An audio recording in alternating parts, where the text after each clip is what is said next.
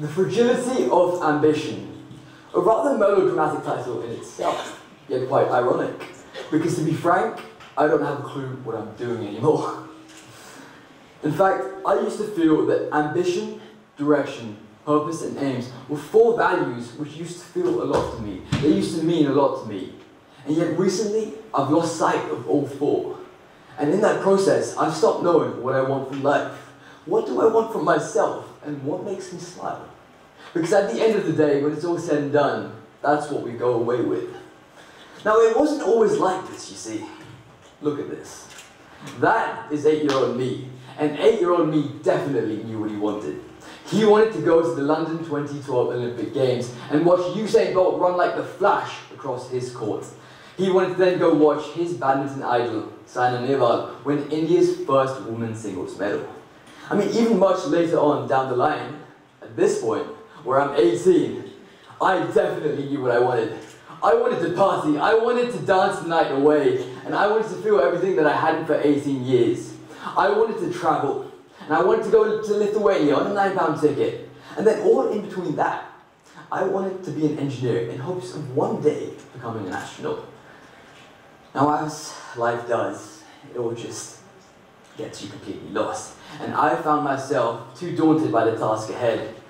Now, I'm not saying that at 20, even now, I want to solve life's mysteries. But I had certain expectations of myself. I wanted to know what I wanted, right? I couldn't figure it out. And it led me to where I am now. Now, you see, the thing is, my issue was that I wasn't letting myself forgive my past mistakes. And as everything crumbled, I took the weight with me.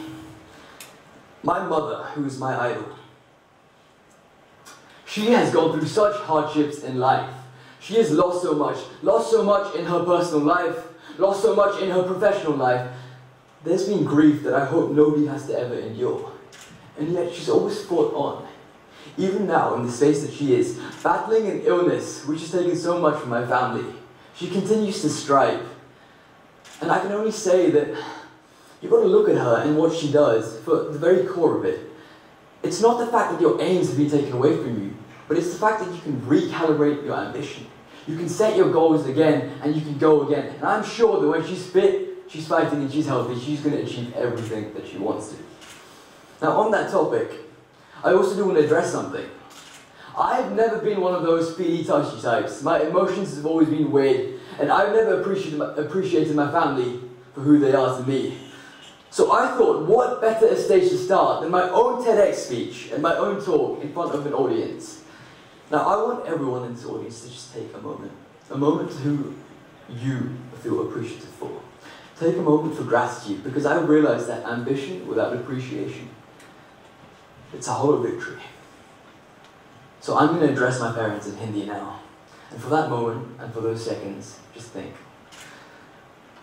Ma, Pa, Dani, आपकी बहुत याद आती है यार. मैं आपको दिखाता नहीं हूँ, बहुत याद आती है. घर की भी बहुत याद आती है. 2070, Janakpuri, even Shenley Lodge. And I don't know why I am, but मैं कैसे बताऊँ? मैं आपसे बहुत प्यार करता हूँ. And no place other than this, मैं आपको अभी बता रहा हूँ. I miss you. I miss all the times that we have. I miss all the things that we do. Be that the cooking or the drone flying. I love you, and I will spend a lot more time with you, and I'll make this up to you.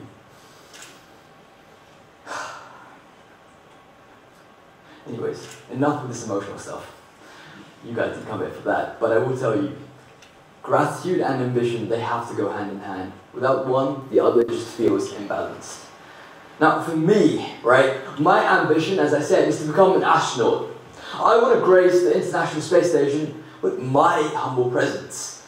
Now, to be blunt, I'm 5'7", 2 PhDs, and an American citizenship short of going anywhere near an astronautics degree, never mind reaching the space station.